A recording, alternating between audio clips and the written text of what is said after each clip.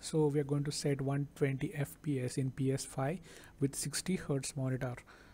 So the first thing is to open settings, which you can find at the top right corner of the screen. Now we have to open game presets, which you can find in the save data and game app settings here. Now in the screen, click on performance mode or resolution mode. Then we have to select performance mode here because we're going to prioritize performance over any other thing. The next thing is to open screen and video. Go inside this option. Now follow my screen and carefully copy all the settings.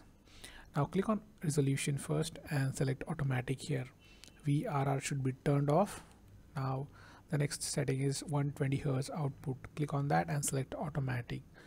ALLM should be turned off. HDR should be off, and copy all the settings. Okay, once this is done, the next thing is to go to systems and in the HDMI set ALLM to off. Okay, here. Now once that is done, open system software update and settings and perform your update system software. If it's not updated, it will just take a few minutes to complete this process.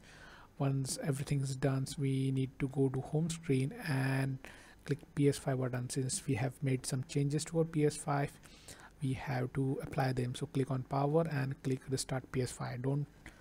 Don't forget to like this video if it works.